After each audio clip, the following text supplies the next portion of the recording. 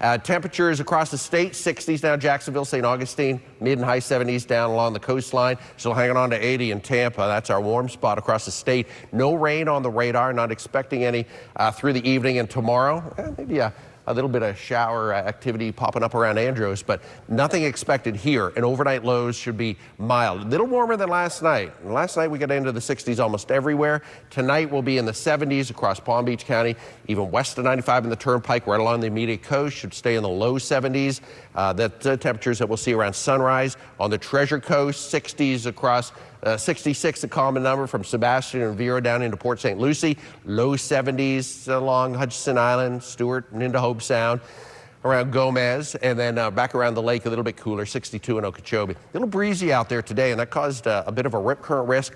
If you're headed off to the beach, and there is a fair amount of sunshine on the way, keep in mind, head to a guarded beach because we'll have that rip current risk around tomorrow too. It'll be a little warmer tomorrow, high pressure, not budging at all. We're kind of in almost a stalled weather pattern. So if you like today, I think you're going to like the next 2 to 3 days. As we get into the weekend, though, we really turn up the heat. We'll be way above normal with our temperatures starting on Saturday and into Sunday. Tropics, nice and quiet.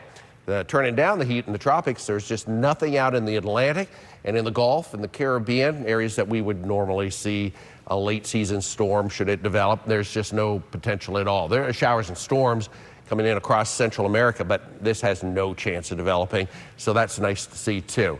All right, a small craft advisory, still gusty winds tomorrow, seas about 4 to 6, choppy for the inland waters, and again, that rip current risk around tomorrow too. 60s and low 70s for overnight lows, partly cloudy, very pleasant. Get out and enjoy it. A little more humidity around and a little warmer tomorrow. We break into the 80s, but low 80s with partly sunny skies, and it'll be breezy, so it'll be a little bit cooler along area beaches and areas east of 95 in the Turnpike. Not looking too bad as we get into Thursday. Still a fair amount of cloud cover around. Friday, Saturday, and Sunday, we have the Stewart Air Show, and it is warm and humid. 86, 87 for daytime highs, and then a slight shower chance. I don't think rain's really going to be the issue, but the heat is definitely back with us this upcoming weekend.